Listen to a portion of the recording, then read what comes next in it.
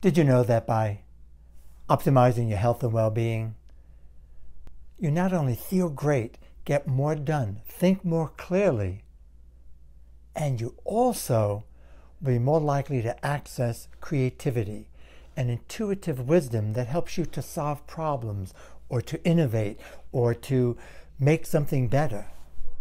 And that's our topic today. I'd like to offer you some very simple tips in this short video about optimizing your well-being and continue a discussion.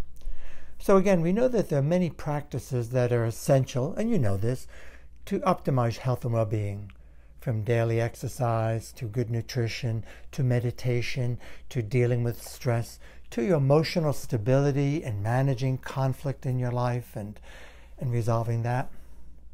Well, let's add another one and take a look at how you can use it to solve problems.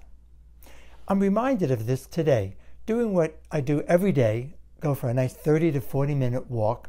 It warmed up a bit, sun was shining brightly, and my intention was just to relax, enjoy the scenery. And in doing that, I found a whole stream of consciousness, ideas, related to projects I've been working on. So what's the takeaway? We've learned, we've all heard this, and perhaps you have too, that when you have what I call a goof-off day, a day where you do nothing, no agenda, no to-do list, just a day for you, for self-care, to take it easy, to catch up with some movies, to go hiking, to go for a walk, to dance, to listen to your favorite music, anything that takes the pressure off. And interestingly enough, when you take the pressure off, what happens? Things that have been on your mind concerning you, often you get what? Ideas, insights. So what's the takeaway there? As you know, and I thank you, by the way, and I acknowledge you, I know that it's not always easy. And one of the things I like to geek out about is intuition and accessing intuition and using it, applying it to help ourselves, to help our family and friends, to help maybe make this world a better place, to go beyond our rational thought. So it's interesting, how it relates to that is well, here's the tool, here's the takeaway. First of all, taking the pressure off, you're reducing the distress.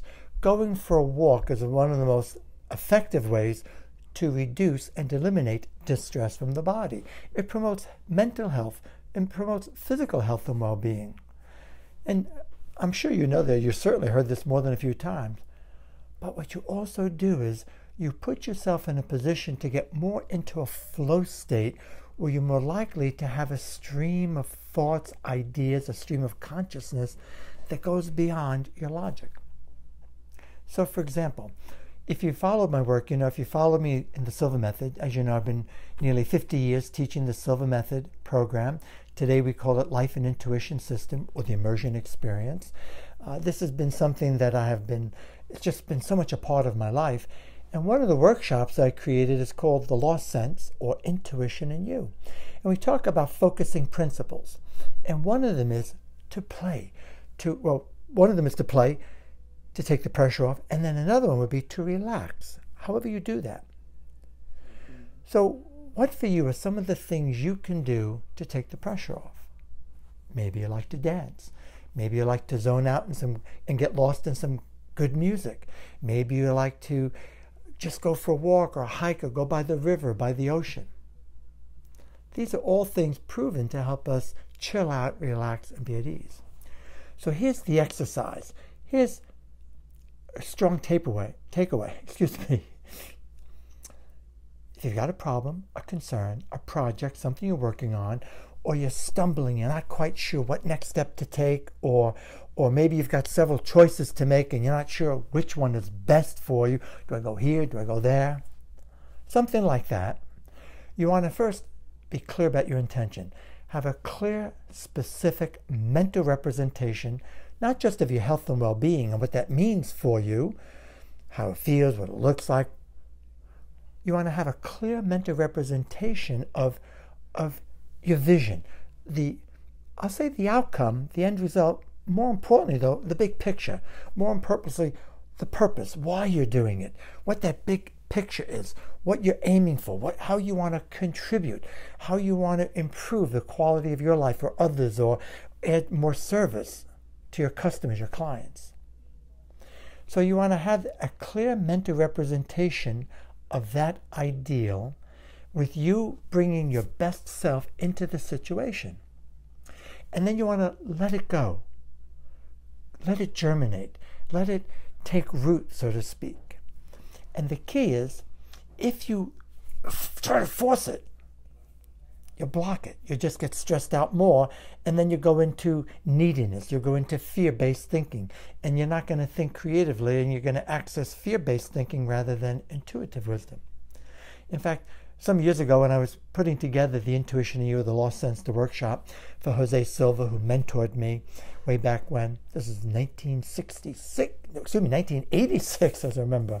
I get my dates straight, it's been so long. One of the things in looking at that was the idea of allowing things to germinate, to plant that seed, right, to have that thought. So I went to the dictionary and I looked up the definition of intuition. I wasn't even sure I was going to find it. And you could do the same thing, depending on the dictionary, but it went something like this: the act or faculty of knowing that goes beyond the rational process, goes beyond logic. And it cannot be contrived, nor can it be forced. And that's been a challenge, my observation with a lot of my students, is that they attempt to force their intuition. You could read books, you could attend lectures, you could listen to great intuitives, and all of that will be inspiring, all that will be encouraging, but it's going to do nothing for you unless you actually practice it. And another take I would say is, it's a skill. Think of it as a skill, and the more you play with it, the more you pay attention to it, the more you exercise it, the more you activate it, the more it becomes a part of you, and it's just the way you are. And you don't have to say, okay, time to turn on my intuition. Whereas initially, for some people at first, I know that was true for me, it was an act of, okay, how do I access it? How can I turn it on? Once it's integrated and it becomes commonplace, it's just a flow. And that's part of what the flow state is with respect to intuition. So have a clear mental representation of the big picture, the why. Take off the pressure. So maybe you go for a shower, you take a hot bath, you go for a walk, you go hiking, you're listening to some music. You do something that takes your mind off of it. And under those conditions, you're more likely to what? Activate what will emerge from within you, ideas. So there's a germination process. You have the clear intention, what it is you want, and then you let it go. You can't force it. Just let it go, release it with the faith, with the confidence, with the conviction that you will be guided, that somehow, some way you'll access your intuition. So you keep that in mind and you let it go out of your conscious thoughts. It's like the idea of, let me sleep on it. I'm sure you've had the experience. You've heard it. How many times people say, well, let me sleep on that. And invariably wake up in the morning, we feel better because the subconscious went to work putting things into place and perspective. So have fun with this. It's a fun exercise. For those of you who don't know me, my name is Ken Coscia. I serve as the lead instructor, international training director for the Silva Method, creator of the Lost Sense, Intuition in You. And I love this work. I thank you for letting me geek out about my favorite topic. And if you find this helpful, great. Share it with others. Do me a solid. Let people know. Share the video. Make some comments. I'd love to hear how you use your intuition. That'd be so cool. So thanks, guys, and have a great day. Until the next time.